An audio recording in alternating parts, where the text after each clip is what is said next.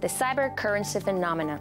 Investing a few dollars several years ago could have made you millions today. Cryptocurrency Bitcoin has once again defied naysayers by spiking above $18,000 at one point today. Bitcoin hits a new high. We had this incredible run-up in the fall. What do you think the future of Bitcoin is like?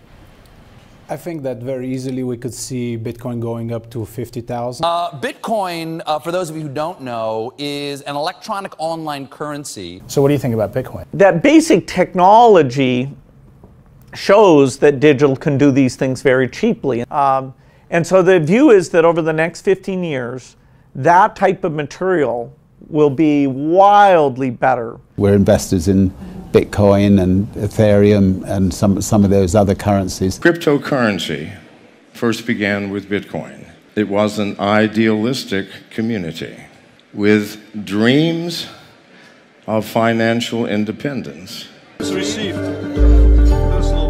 This community is switching to what they think is a better monetary system. A system in which banks are no longer needed because payments could be made directly from one person to another.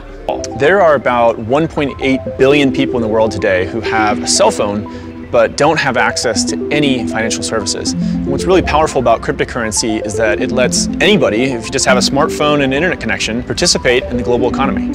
And I don't necessarily have to go through middlemen like a bank or a credit card company. We were building a financial system from scratch today. We do it on a digital platform. It's a big responsibility, but with more than 2.5 billion people invest in their productivity and ultimately to help lift them out of poverty. So thinking that it's too late to get involved in Bitcoin is like thinking it's too late to get involved with the internet or too late to get involved with using a cell phone.